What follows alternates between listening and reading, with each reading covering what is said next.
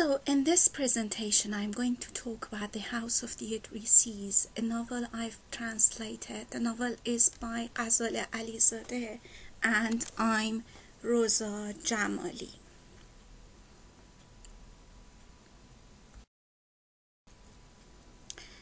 So about me, I'm an Iranian poet based in Iran, based in Tehran. I've studied English literature and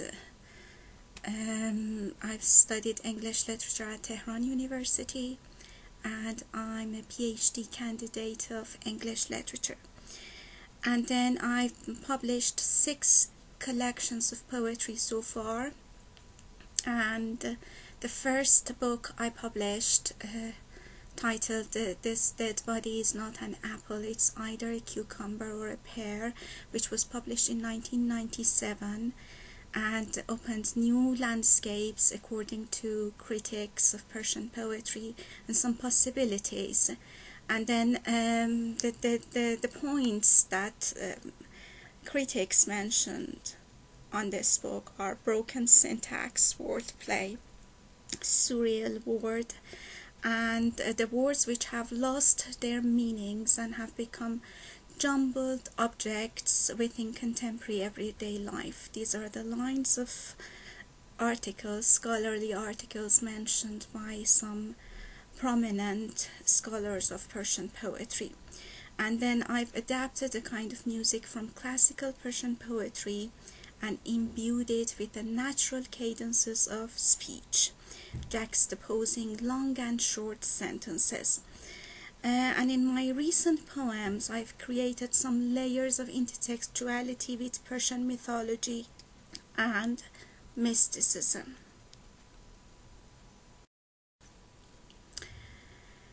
And then form matters so much for me, and style, and I've written lots of articles, scholarly articles on poetics of Persian poetry. And I've experienced different styles through different traditions, like imagery and language-based poetry, and I've been inspired by some transcendentalists like Sohrawardi in creating an image, a kind of mystic image, again within the everyday life, like the objects around us. Also, because I've studied English literature, and I've translated so many poets from English to Persian, so actually I have also been inspired by English poetry.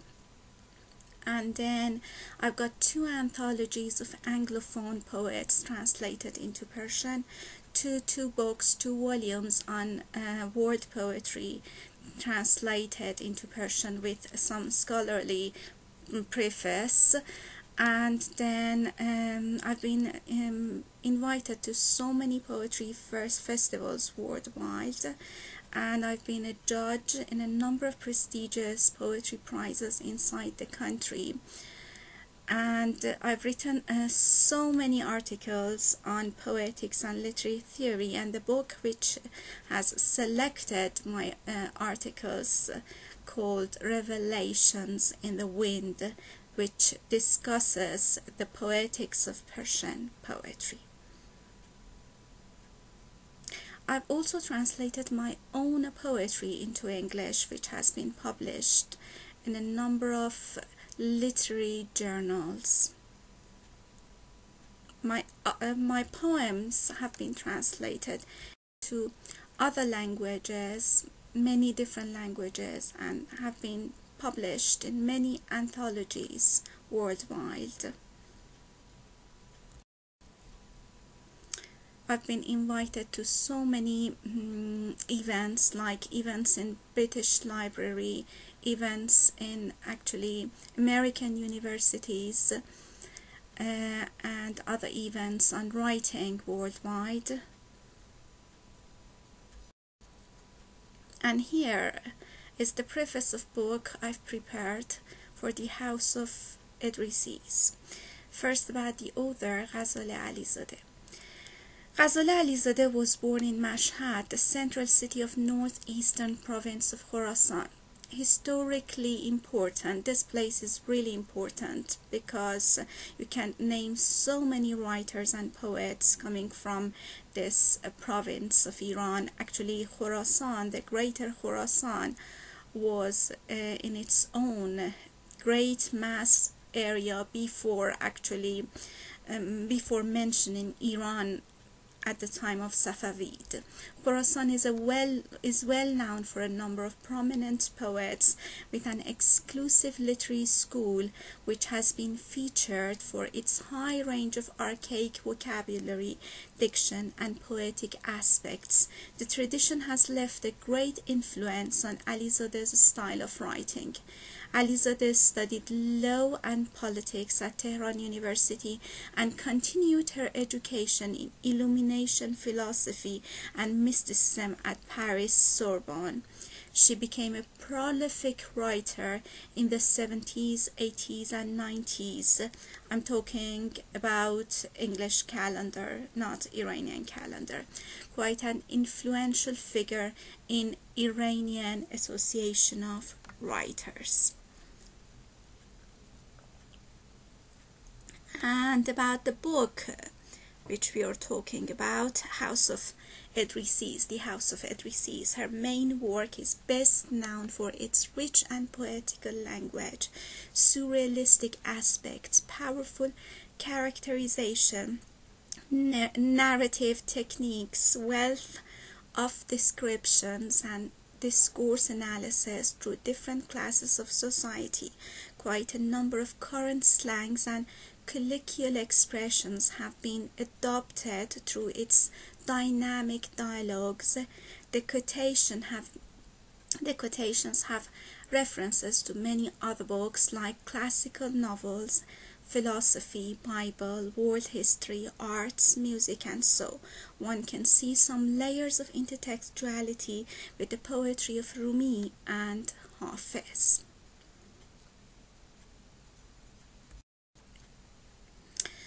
The setting doesn't infer a certain time or place. It has seemingly taken place in Ashgabat, a city built on the ruins of Nisa, the capital cities of Ashkani dynasty. The novel depicts a group of learned people living with an old culture and literary treasury, while they are invaded by commoners and military people. The house is the metaphor of land taken by others. Through the narrative techniques implied by the writer, we get to know about the life of the generation past, people who lived in the house many years before, and how they are attached in a mysterious tangled network of relationships. Some mystical and mythological aspects of codes and symbols could be a subject to study.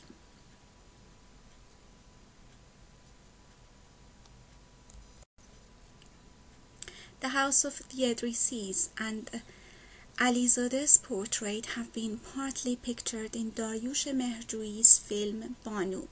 Alizadeh committed suicide in 1996. Her body was found hanged on a tree in a green spot in northern Iran. Later, the place was cited as the Temple of Anaita in ancient Persia. Her death was widely reflected in the 90s poetry. Among the elegies written on her death is Reza Barahani's elegy, in which he describes her as the bride of Iran's literature. This is the preface to my book, actually to my translation, to the book I've actually translated.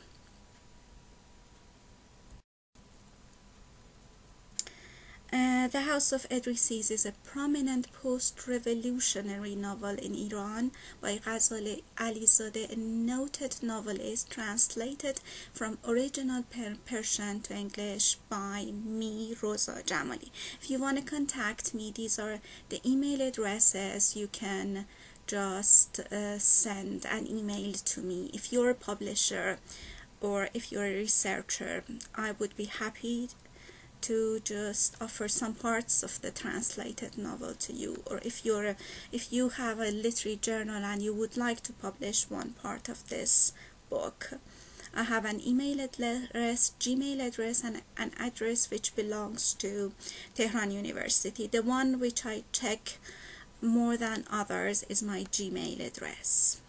Thank you. And about the book, The House of Edrisis. The original language is Persian. The translator to English, Rosa Jamali. Number of pages in the original Persian, actually the first time published, 757 pages in Persian. First publication, tirage 1991. Type of novel, dystopian, river novel,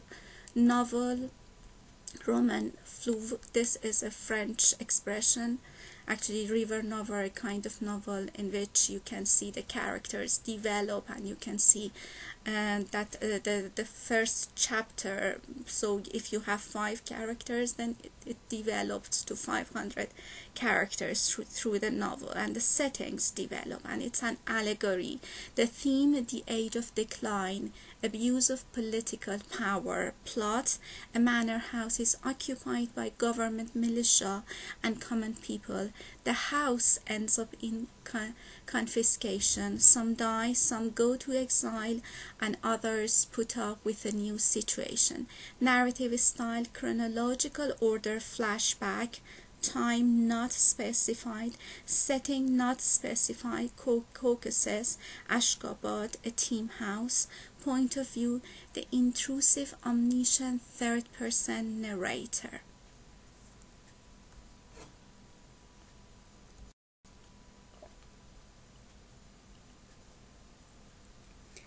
And about the literary school, is realist with traces of surrealism, symbolist with digressions to magic realism. Some elements of Gothic fiction are seen.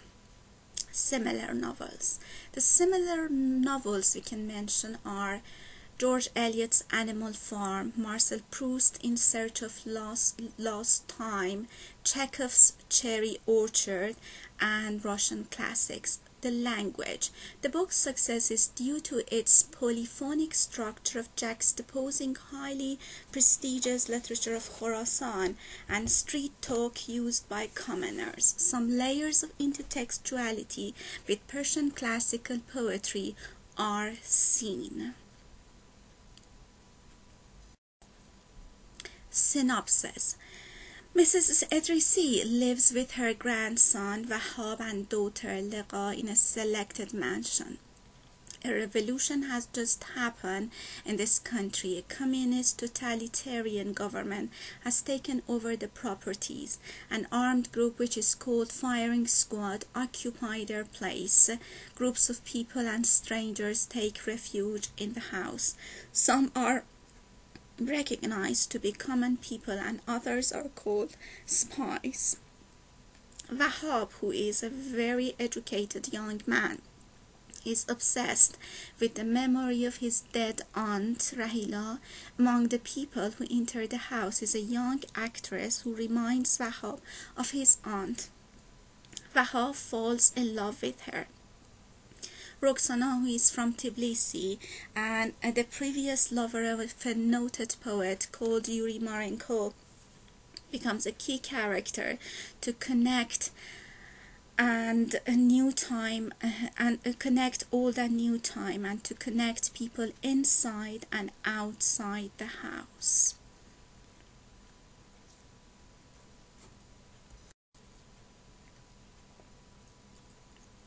Soldiers of the new government are told to change the lifestyle of these people, to teach them about the revolutionary social values, and to ask them help the public who are much in need. Shokat, who is a revolutionary character, as is called by a comrade title, is supposed to teach them some proletarian values. She usually criticizes Wahab for being lazy and bookworm. She has a sarcastic way of talking and insults others easily. Soldiers and comrades set new rules in the house and try to teach the residents the revolutionary goals. They are rough and despotic, and they speak very harshly, command and yell at others. They break the valuable stuff and destroy whatever which looks ornamental, though they might have a sentimental value for Mrs. Edrisi. It seems that the soldiers want to teach these aristocrat people a way of life, to live in a team of comradeship. Deep inside you feel that they have taken over the place to teach their harsh attitudes, radical ideas, and inhumane behavior. They finally steal the valuable stuff in the house and destroy their decorum and propriety.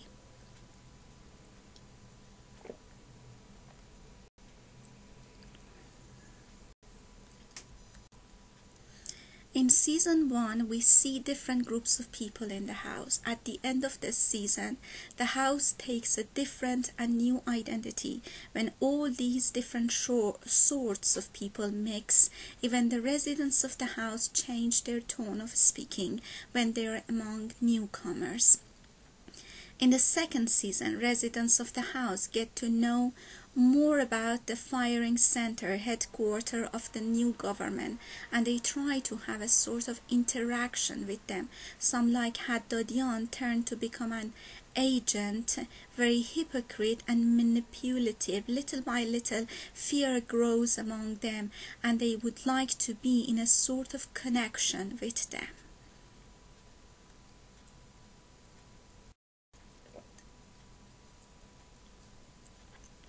Roxana turns out to be the spy of firing squad band and helps them loot the treasure in the house. The residents of the house leave, and in a reversal of fortune, their lives change dramatically. In the third season, so many stories of marginal characters are told.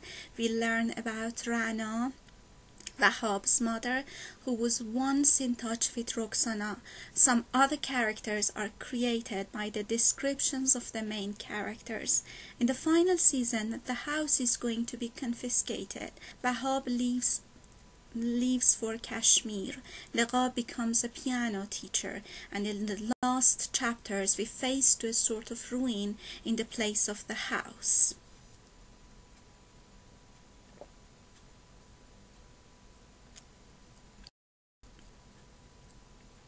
The author applies a sense of humor when different social classes mix and their thoughts and dreams are not understood well. The new residents of the house try to divide the rooms among themselves, and at the end they send the household to a dormitory. They try to persuade them that this lazy lifestyle should be stopped for the sake of society. They are supposed to provide a fair and just life for all members of the society. This is for the cause of their communist revolution.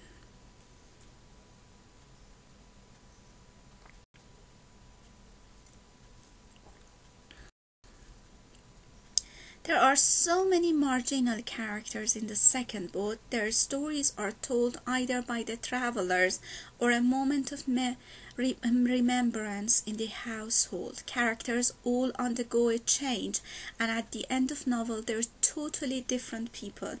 The aristocrats turn to civil servants of the new government. Edrisi's family don't have a special inclination to a specified religion, but the way Liqa worships a holy tapestry might be similar to Christians. The travelers from Moscow and Yalta speak about churches. No key point is available if they are Muslims. At the end of the novel, residents of the house find out that Yuri Marenko is dead. Some say it was because of a heart attack, and some believe he committed suicide. At the end of novel, we see how old revolutionary slogans have created a new tyranny and how their propaganda machine could take the self-esteem of people. Characters like Gobad fought for freedom and equality, but at the end they created a new type of captivity, and how their utopian image turned to a sort of dystopia.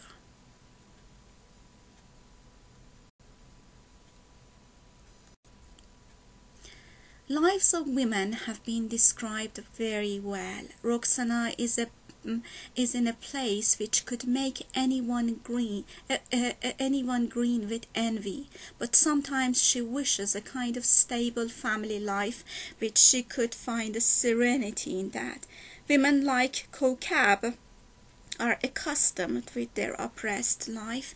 A husband who beats her, Mrs. Edrisi, who is an example of failure in love and is dutiful to social standards.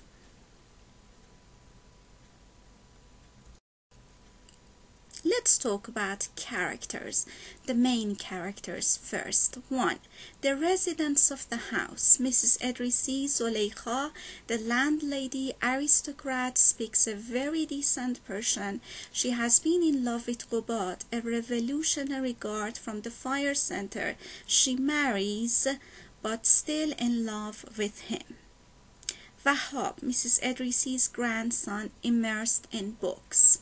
Roxana, actress, Wahab's lover, born and bred in Tbilisi, very much like Nina in Chekhov's The Seagull, appears at the end of book 1. Lega, Mrs. Edrisi's elder daughter, peculiar and weird with strange habits. Yavar, the old servant, faithful.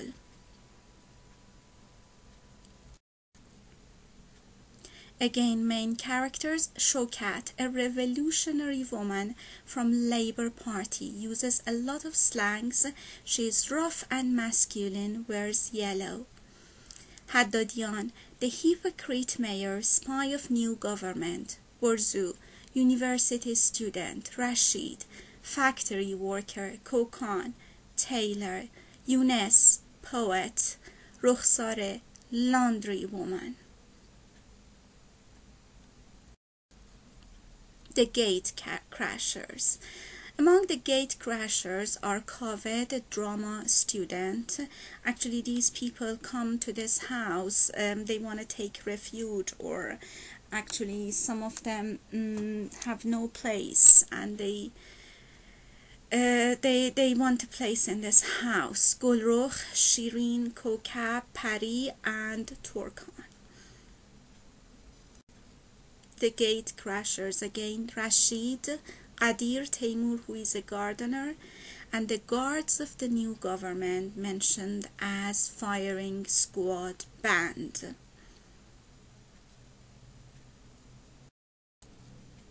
People from the past. Actually, these people are involved in the novel by the descriptions of others. Rahila, Mrs. Edrisi's daughter, who died young of a strange fever, and her memory has haunted the house. Mr. Edrisi, Mrs. Edrisi's late husband, opium addict. Gobad, Mrs. Edrisi's previous lover, joined the firing squad band.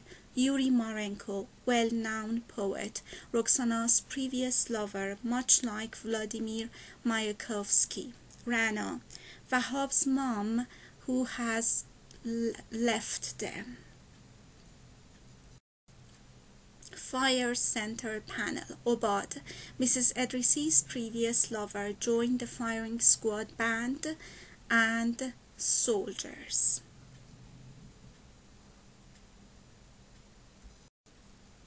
Note on the title. The title implicitly refers to Prophet Idris and Shahabuddin Sohrawardi's theosophy, who is the founder of Persian wisdom and illumination philosophy and the follower of Prophet Idris. The title has also some significance in secret societies of mystics. Remember, Sohrawardi is actually a character, a figure in in Iran, which has combined Persian philosophy with Islamic Shiite philosophy. Actually, he is the one who created a new Kaykhosro, a new Persian mythology in post-Islam Iran.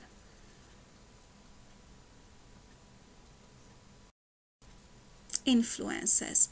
Apart from the influence of 19th century mode of fiction writing in the West, the book has taken a lot of inspirations from narrative versifications of Persian classics, in which a labyrinthine mode of storytelling develops when a tale is told within another tale. Season 3 is the peak of such a style.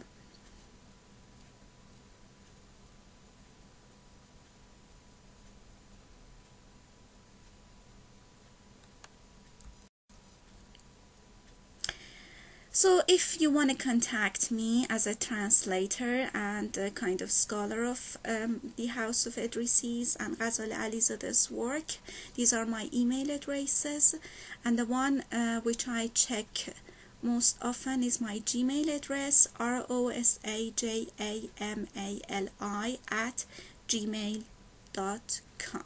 Thank you. All this has been provided by me, the translator and the scholar of Ghazaleh Alizadeh's work, Rosa Jamali. Thank you.